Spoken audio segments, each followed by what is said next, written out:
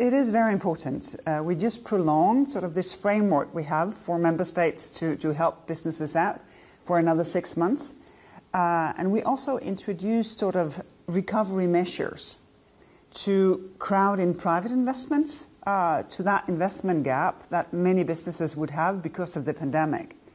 So, for instance, a business who have, struggled to digitalize to make the most of business while the pandemic, but still needs to do, sort of the real effort to transfer into having a real digitalized business model.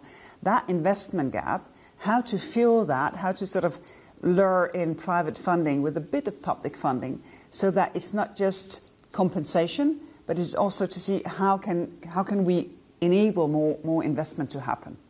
Exactly, and you've actually tried to change the rule book. You've made a few proposals over the last 2 years. And we got some news recently that of this agreement that took place between a Chinese state-controlled firm and an Italian manufacturer of drones, military drones, I should say. And that deal, even though it took place in 2018, it didn't get scrutinized by European authorities. Do you think that the European rule book in this context is still too weak? Well, I think it still remains to be seen, because if you look at foreign direct investment, new tools have been rolled out, and here, of course, the proof of the pudding is in the eating. We need to use the tools more. We need more activity. We need more scrutiny.